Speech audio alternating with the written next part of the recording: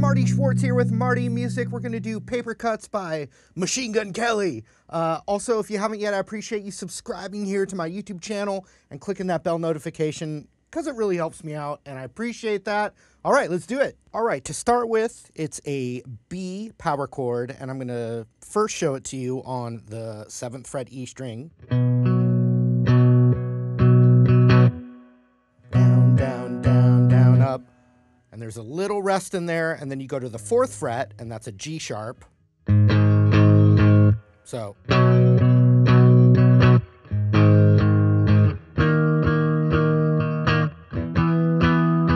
And that rhythm, it's one rhythm pattern for these two, and then the same rhythm pattern for the next two chords.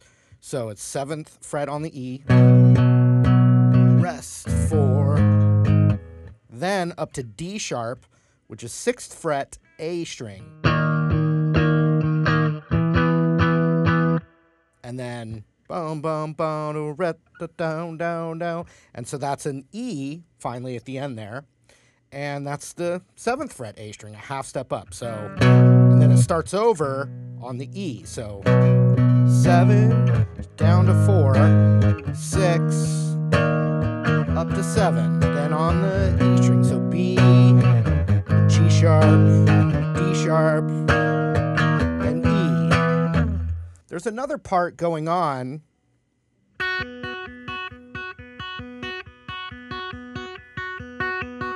And the easiest way to play that would be 2nd fret on the high E, and then the open B string.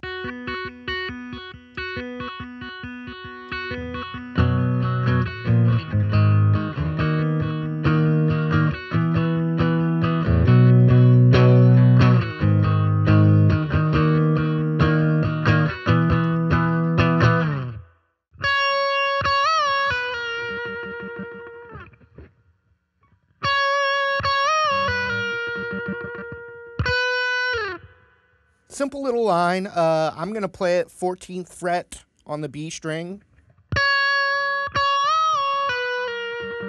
And so you're hitting that. There's a lot more distortion than that on it with sustain. But so that 14th fret B, whole step bend, back down natural, then 12, 11.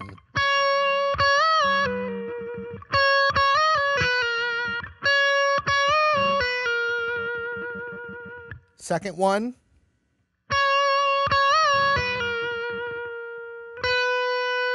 Then up a half step to that 12th fret B. All right, overdrive kicks on, and if you're just playing it by yourself or, you know, without a bass player, you can just keep playing those power chords. Maybe you could add your pinky.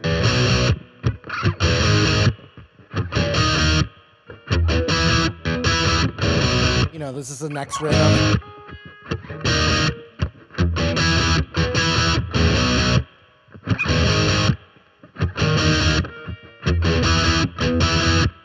But if you're playing in a full band or you've got a bass playing the root underneath, you can add what's called the 5th to the base of your chord, and you get a really heavy sound. So you can mix it up with the 2-finger power chord, and then also have the,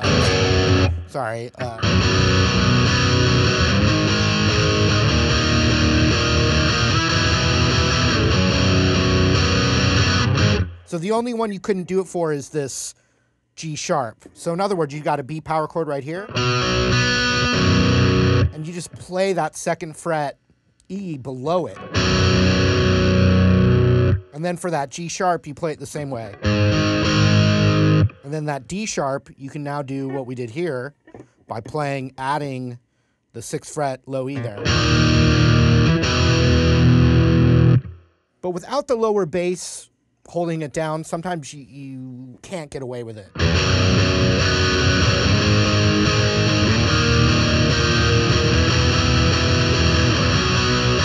Without it.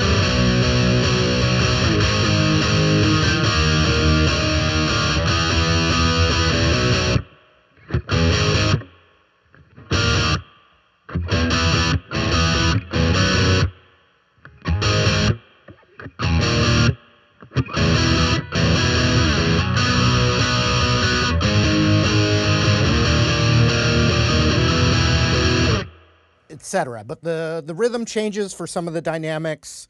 You can make simple power chords or the fuller ones to change the dynamics as well, but it stays that chord progression.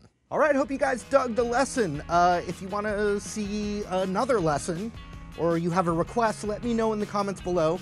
And then once again, I appreciate you subscribing to the channel and clicking that bell notification. Also, tons of great links below. Thanks again, guys. We'll see you later.